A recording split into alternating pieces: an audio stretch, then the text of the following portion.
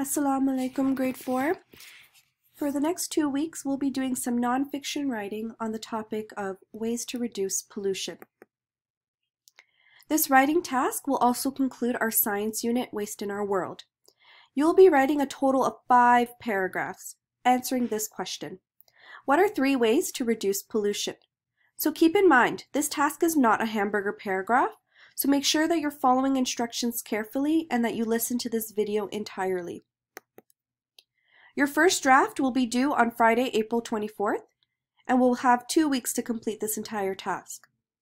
Once you've completed your first draft, you will submit and your teacher will provide you with feedback.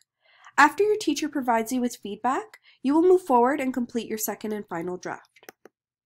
You will also complete your task on Google Docs and share with your teacher. We'll be following the writing process to develop our writing. The writing process is important because it helps turn our ideas into a polished final draft. So of course we will start with the pre-writing stage. This is where we're thinking about our ideas, brainstorming, and creating kind of a mind map or any type of way to organize and gather ideas. You'll create a first draft. You'll also revise and edit and get feedback from your teacher. And then finally, you'll complete your final draft. So for step 1 in our pre-writing stage, before you begin writing your paragraph, brainstorm about 4 to 5 ways to reduce pollution. Think about how pollution can be reduced not just by your own actions personally, but on a global scale. So what can the world do as a whole to reduce pollution? A mind map is a great way to demonstrate this. And use information you've learned so far in our Waste in Our World unit. So that means look at part 1 and part 2 PowerPoints from science. You can look at the student notes, as well as instructional or educational videos. So here's an example of my brainstorming mind map. I've included 6 ideas, but you're welcome to just choose 3 to 4, or if you think of more, go ahead. So some ideas that I thought of are buying energy efficient cars, drying your clothing on a clothesline instead of drying it in the dryer, therefore using less energy, growing your own fruits and vegetables instead of driving to a grocery store, and that's a good way to stop air pollution, taking public transport so less people are driving on the road and causing air pollution, using solar energy, and of course implementing reducing, reusing, and recycling in your daily practice, and that way you're not adding to the problem going on. So these are just some ideas on ways that you can reduce pollution. There are so many different other ideas beyond this. So then we move on to our step 2, our drafting stage. So once you're done brainstorming, choose only 3 of your best ideas to write about. Again, only 3 of your best ideas, because you will be writing a detailed paragraph for each of your 3 ideas for reducing pollution. So in total, you'll be writing 5 paragraphs. It's also important to consider an Islamic connection in your writing. So think about why in Islam is it important to protect our earth. Now, for your first paragraph, you'll be introducing your topic that you're writing about. You'll also be stating 3 reasons that you've decided on ways to reduce pollution. So your 3 best reasons that you've decided will also be included in your first paragraph. And I'll demonstrate here. But first, notice how I've indented my paragraph. And also note that I've added proper punctuation and grammar. So, pollution is anything that brings harm to our environment. Pollution can affect our land, water, and air and be very harmful to live beings. So that's anything living. Human activity also has a large impact on the amount of pollution that is released in our communities. Therefore, it is important that humans practice ways to reduce pollution in our world. I will be discussing some ideas on how to reduce pollution by using solar panels in your home to power anything in your house that needs electricity, drying your clothing on a clothesline to minimize the use of electrical power, and finally, making sure that waste is properly disposed of by reusing, reducing, and recycling. So, notice how I introduced my topic. Okay, I talked about what pollution is. I talked about how it affects our world by affecting our land, water, and air. And I also talked about why it's important to discuss. Okay? Then after that, in the same paragraph, I stated briefly my 3 reasons that I chose on how to reduce pollution. Notice how I didn't just say one sentence for everything. I used more than one sentence to describe what I will be talking about. Then in your next paragraph, your paragraph 2, you will choose your first supporting detail and elaborate on that.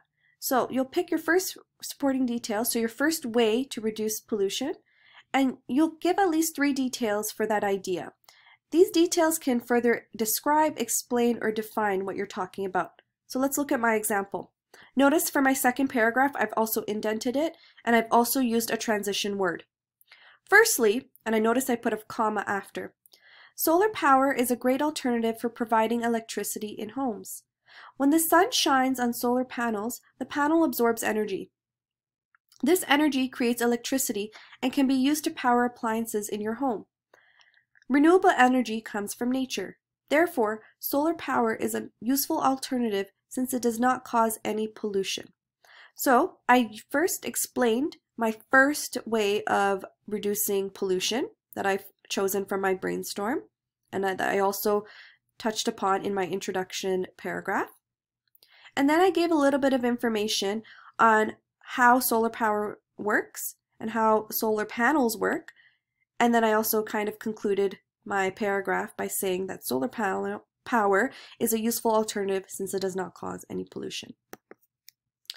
For your third paragraph, you'll be writing about your second main idea with some supporting details.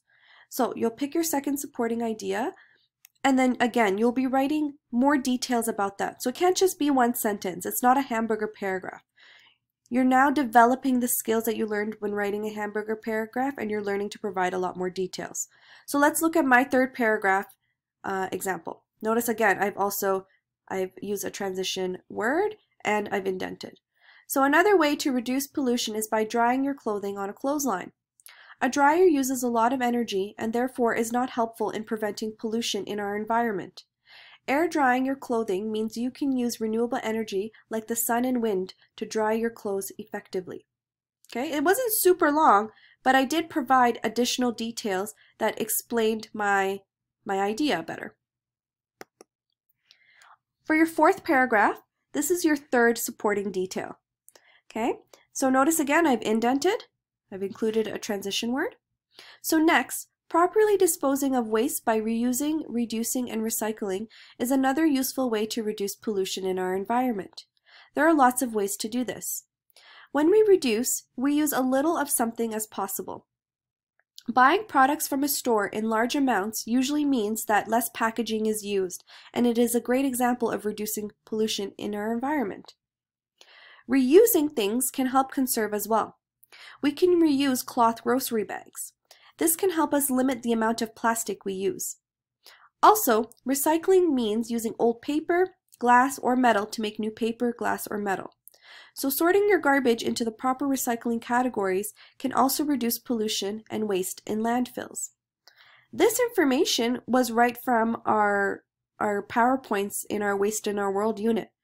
I didn't think of new information. I didn't have to search up new information. I used information that I gathered from our science unit to help me come up with this paragraph and give details and give examples.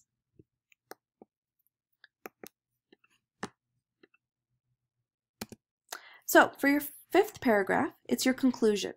So in this paragraph, you'll write a few sentences that conclude your paper. So you can summarize your main idea or describe why this topic is important. So let's look at my example. Again, I've indented and used a transition, 2 transition words. So in conclusion, comma, most pollution today is caused by humans. Pollution is a serious issue and affects all over the world. It can impact our water, land, and air. Therefore, it is very important that humans practice ways to limit and reduce the amount of pollution they produce. Solar energy, using renewable energy to dry our clothing, and reusing, reducing, and recycling are only some of the ways that we can reduce pollution. There are many more helpful tips that can help reduce waste, and we must practice them. So notice it's kind of similar to my introduction paragraph. I'm kind of restating why this topic is important and its effects, And then I'm also restating my 3 points briefly. And then I'm finally concluding my paragraph with a concluding sentence. Oops, sorry, my computer froze for a second. Finally, for step 3 is your revising and editing stage. So once you've completed your first draft and you've followed all those steps and you've created 5 paragraphs with a brainstorming page, you will edit your work and submit to your teacher by Friday, April 24th. Once your teacher has read your first draft and provided you with some feedback, you will rewrite and publish. So, you will also see this included in Google Classroom.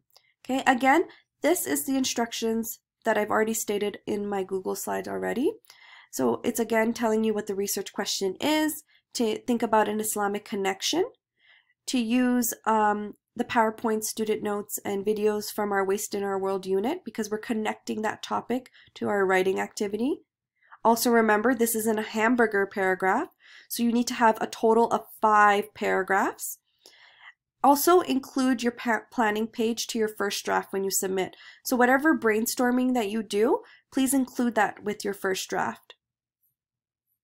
So your final work should look something like this. It shouldn't have any of these headlines that I've highlighted, but I've just added these just to provide you with a reminder of what to include on each paragraph.